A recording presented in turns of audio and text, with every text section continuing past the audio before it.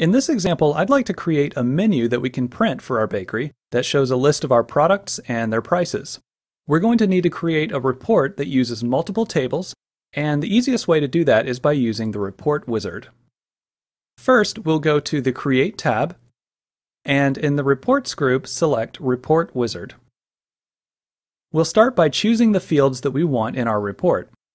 If you click the drop-down arrow, you'll see a list of all of the tables and queries in your database. And we're going to add fields from several different tables. From the Categories table, we're going to need the Product Types field, and you can either double-click it or click the right arrow button to add it. Next, we'll choose the Products table, and here we'll add the product name and description. From the Sales Unit table, we'll add the product name, which in this case is just dozen, half dozen, or single.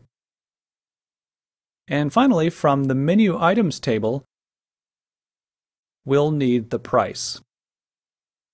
So all of these fields are going to be placed into our report. Now click Next.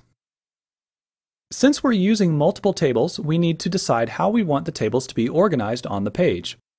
If we had just used a single table or query, then it would have skipped this step.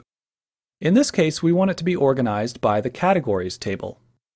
And to the right, you can see a kind of outline which shows where each field will go. Now we'll go on to the next step. Here you can change the way that the records are grouped by adding a grouping level. Much of the time you won't need to do anything in this step, but if you have a very specific idea of how you want the report to be organized, then you can add a grouping level. For example, if we wanted the products to be grouped into dozen, half dozen, and single units, then we would add Sales Unit, and then use the arrows to change the priority. But we don't really want that here, so I'll remove this, and then click Next. Here we can sort the records by up to 4 fields. I'm going to sort by price, and I'll also change this to descending, so it will start with the highest price. And then click Next. There are a few different layout options that you can choose from. I'm going to select Block because it'll tend to keep things on the same line. I'm going to leave the orientation as Portrait, and I'll also leave the Auto Adjust option checked so we won't have to do quite as much adjusting at the end.